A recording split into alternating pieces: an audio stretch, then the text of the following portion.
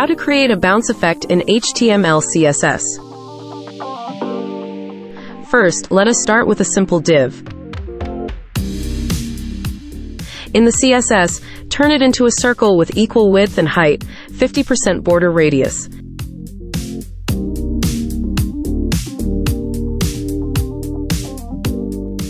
Now to create a basic bounce effect, define a set of keyframes to move the ball up and down.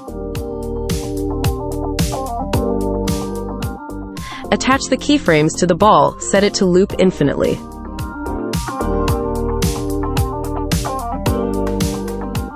We now have a basic bounce animation, but it just looks like a ball that is moving up and down.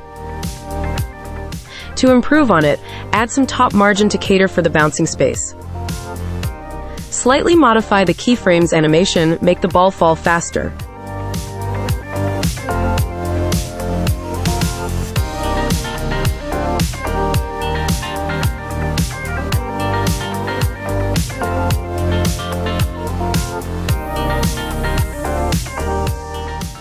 Finally, compact the ball before the bounce.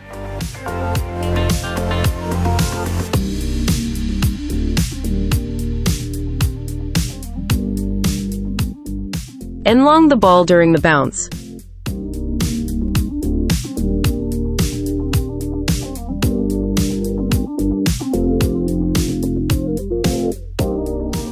With that, the bounce effect is complete. Take note that it can be applied to other elements such as buttons and images.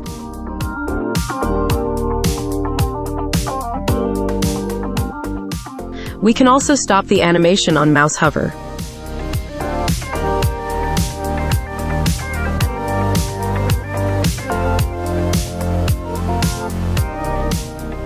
That's all for this short tutorial. Like and subscribe for more.